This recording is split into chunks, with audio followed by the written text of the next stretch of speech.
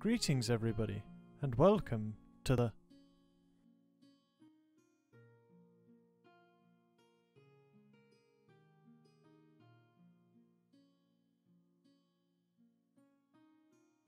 Today we'll be upgrading our Citadel paints.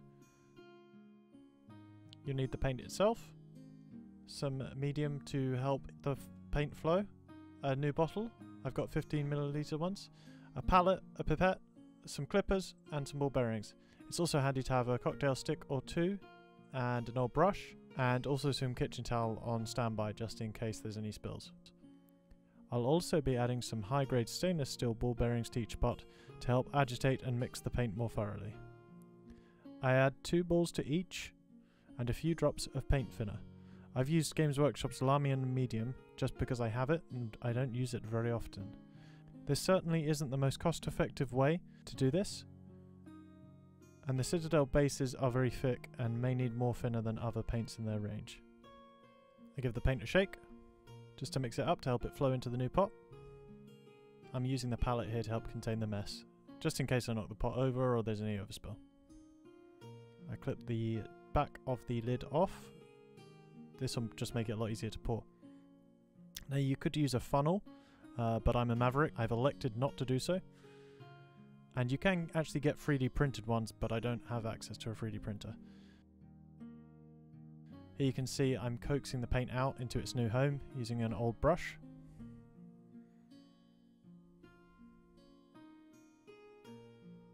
And the palette's also very handy to hold the lid upside down. And I normally use this to help retrieve the ball bearings, because the pot is actually curved on the inside. Just turn it upside down on top of the lid and the ball bearings fall out. I've also got a cocktail stick here. If the neck of the bottle gets sealed, you can actually use that to create an air bubble and it'll help the paint flow. Otherwise physics will prevent it from running down into the bottle. And I'm just agitating the rest of the paint out of there. There's always a little bit of waste, but I'm trying to minimize that as much as possible.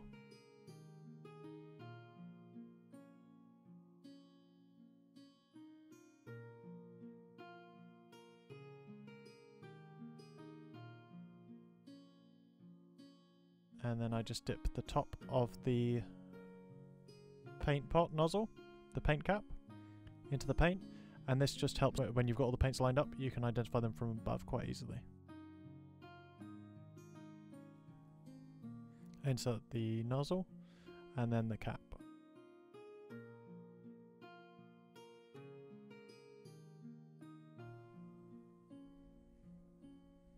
Give it a quick shake.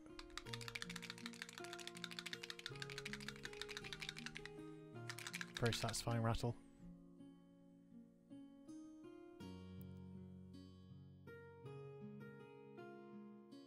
And then the final step is to remove the label from the old pot onto the new one. And I'm just going to do this using a hobby knife. You could peel it off with your fingers, but it will ruin the edge and it will probably fray over time. And doing it this way just helps alleviate that.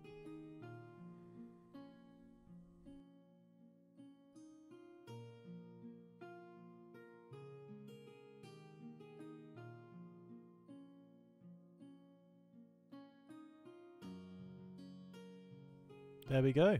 Citadel paints improved. And here's a lovely selection of some paints I've already transferred.